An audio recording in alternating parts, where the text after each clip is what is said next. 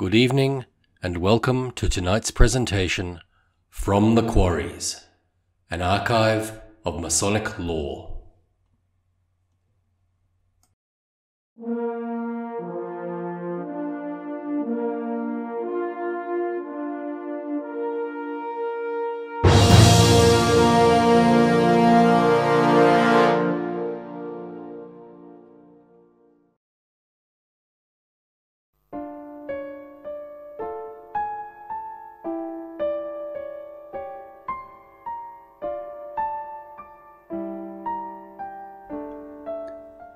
The Rose Croix of Herodom is now regarded as the 18th degree of the Ancient and Accepted Rite, whose total number of degrees is 33, in reference to the 33 years of our Lord's life. In practice, however, only the 18th, 30th, 31st, 32nd, and 33rd are worked in full in England, and the last three are but sparingly conferred. In America, all the intermediate degrees are worked, i.e. from the 4th to the 33rd inclusive, but in England, the 4th to the 17th are merely conferred by name. The 18th is worked in full, but the 19th to the 29th inclusive are similarly conferred by name only. The qualification for the 18th is 1 year a Master Mason, and for the 30th it has usually been Prelate or Most Wise Sovereign, the latter being the title of the ruler of a Rose Croix chapter. The 18th degree is a highly mystical degree and full of the deepest interest, and in England is restricted to professing Christians. In the USA and on the continent of Europe, however, it is not usually regarded as Christian, and non-Christians can become members. One school of Masonic research has propounded a theory that the Rose Croix was originally Roman Catholic and invented by the Jacobites. Personally, I have, after very careful search, been unable to find any evidence in support of this view, and frankly, I cannot conceive of any conscientious Roman Catholic taking part in the ceremonies. It seems more probable that the degree is due to Rosicrucian influence, and the earliest historic evidence we can find of these mystics shows that they were Lutheran, but it is quite probable that they inherited an earlier tradition. There appear to be references to Rosicrucian doctrine in Dante, and the Commachine Masons carved the rose and compasses over their lodge door in Assisi in the opening years of the 15th century. Moreover, the ancient Aztecs, who likewise venerated a cross, had a very similar rite, with the same signs and many of the same incidents. Finally, we cannot ignore the fact that Henry Adamson, in The Muses' Threnody, written in 1636, says, "For we are brethren of the Rosy Cross, we have the Mason's word and second sight." Now this shows an association of the Mason's word with the Rosy Cross. Personally, I think this refers not to the present 18th degree, but to the Rosy Cross of the Royal Order of Scotland.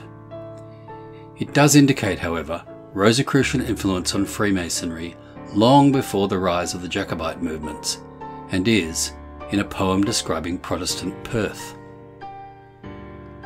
To revert to the 18th degree as we know it today, we find it has 4 distinct sections. The first consists of the conferring by name of the intermediate degrees, and the other sections form the Rose Croix degree itself.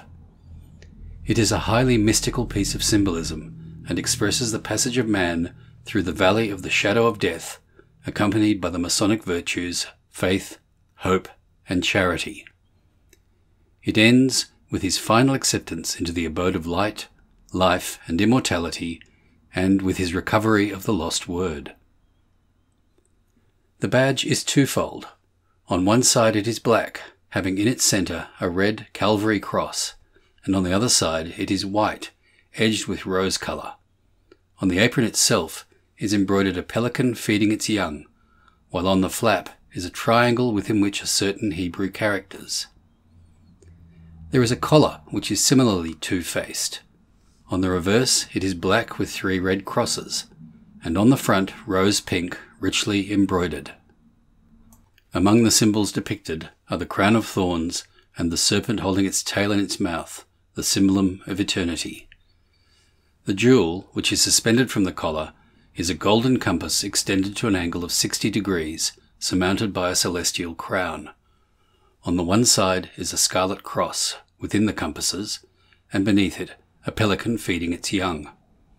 On the reverse, the cross is silver, with a silver eagle rising towards the heavens, and on both sides at the point of the compasses is a rose. Despite its present Christian setting, it appears that this degree is, in its main details, a very ancient ceremony.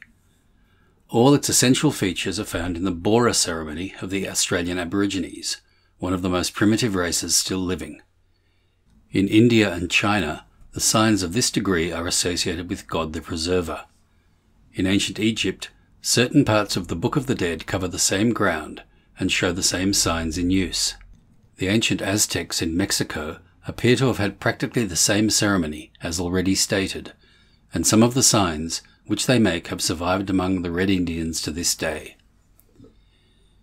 In medieval Europe, we find constant examples of the use of the two principal signs, employed, as for example at Croix Cathedral, in both 12th and 15th century work. In a fresco at Basel, painted in the opening years of the 16th century, and in a 17th century panelled room now in the Engadine Museum at St. Moritz. Moreover, a certain sign associated with the 9th degree of the Ancient and Accepted Rite, which indicates sorrow, is also found side by side with these Rose Croix signs, in every one of the above-mentioned cases in Europe. Facts like these cannot be brushed aside lightly, and preclude us from accepting the view that the Rose Croix was invented in the 18th century. Indeed, the Mexican codices, which practically show the complete ceremony, are at least 2.5 centuries earlier than the date at which it has been suggested that this degree was invented. The Grand Elect Knight Kadosh. The other name for this, the 30th degree, is Knight of the Black and White Eagle. In Latin countries it is strongly Templar in tone, and has acquired a sinister significance because, in some of the rituals, the duty of avenging the death of Malay and the other slaughtered Knights Templars is taught in a dramatic way. Since the chief culprits responsible for the slaughter of Malay and his knights were Philip, King of France, and Clement the Pope, this fact is stated to have been utilised to teach the candidates that king and church are the oppressors of the people. Probably this inner meaning is by no means universally applied on the continent, as anti-Masonic writers pretend, but in any case, the English ritual has been purged of any such idea, if indeed it ever possessed it. The degree is an elaborate one, necessitating 3 chambers and an anteroom when worked in full, and only the Supreme Council itself can confer it. The regalia, which may be worn in Rose Croix chapters, consists of a broad black sash suspended from the left shoulder, the point fringed with silver bullion, and on it are embroidered the emblems of the degree. These are an eagle soaring towards the sun, holding the anchor of hope in his talons. On the extremity is the banner of England and Wales, which is on a red ground 3 golden lions. This is crossed by the banner of the Supreme Council, and below it is a red cross formed of 4 tall crosses, usually called the Cross of Jerusalem. The breast jewel is on a cross pate in red enamel with the number 30 upon a blue enamel ground in the centre. From a collarette of black ribbon with silver edging is hung a black double-spreading eagle surmounted by a crown and holding a sword in its claws. The word Kadosh is Hebrew and means separated or consecrated. The remaining 3 degrees of the Ancient and Accepted Rite are but sparingly conferred, and take the place, to a large extent, of grand rank in other degrees.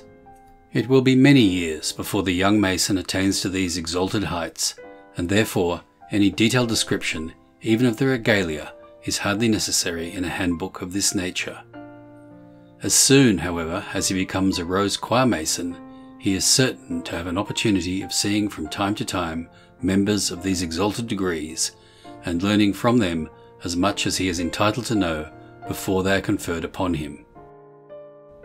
The Ancient and Accepted Rite, as now organised, derives its authority from the charter granted to it in 1845 by the Supreme Council of the Southern Jurisdiction of the USA. But the Rose Croix, Kadosh, the 28th degree, and several other intermediate degrees were fully established and at work in the 18th century, as historic records show, although how much further they date back is still a matter of dispute. With regard to the intermediate degrees, it is a mistake to assume that they are of no value or interest.